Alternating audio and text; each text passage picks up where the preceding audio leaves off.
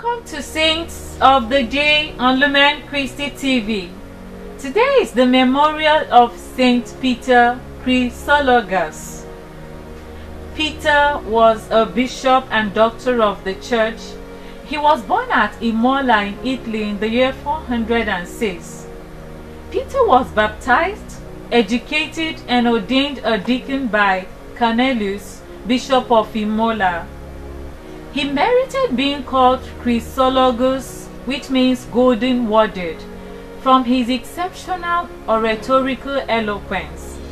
He was an orator. In the year 433, Pope Sixtus III consecrated him Bishop of Ravenna.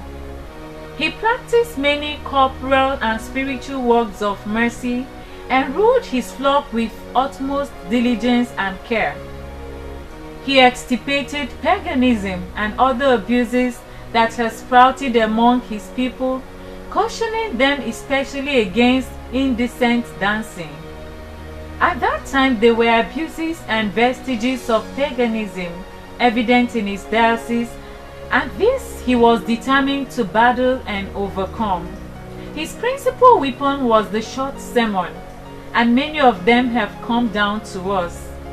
They do not contain great originality of thought. They are, however, full of moral applications. They are sound in doctrine and historically significant in that they reveal Christian life in the 5th century Ravenna, Italy. So authentic were the contents of his sermons that some 13 centuries later he was declared a doctor of the church by Pope Benedict XIII. He who had earnestly sought to teach and motivate his own flock was recognized as a teacher of the universal church. Also, he was able to counsel the heretic Eutyches, who had asked for his support, to avoid causing division but to learn from the other heretics who were crushed when they hurled themselves against the rock of Peter. He died at Imola, Italy in the year 450, and in 1729 he was made a doctor of the church, largely as a result of his simple, practical and clear sermons which have come down to us, nearly all dealing with gospel subjects. In addition to his zeal in the exercise of his office, Peter Chrysologus was distinguished by the loyalty he had to the church, not only in its teaching but in its authority as well. He looked upon learning not as a mere opportunity but as an obligation for all, both as a development of God-given faculties and as a solid support for the worship of God. Sometime before his death, St. Peter returned to Imola, his birthplace, where he died around 450 AD. What can we learn from Peter Chrysologus? Our reflection continues after the break. Take my life and let it be consecrated, Lord, to Thee. Take my hands and let them move at the impulse of Thy love, at the impulse of Thy love.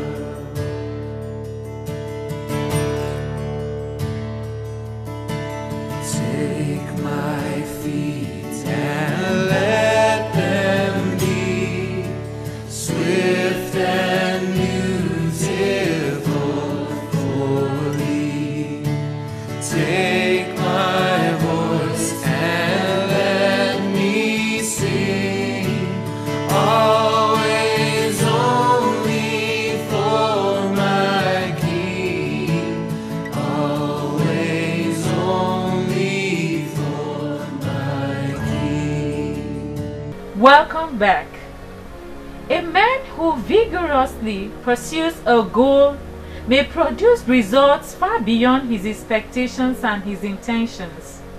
Thus it was with Peter of the Golden Words, as he was called, who as a young man became Bishop of Ravenna, the capital of the empire in the west.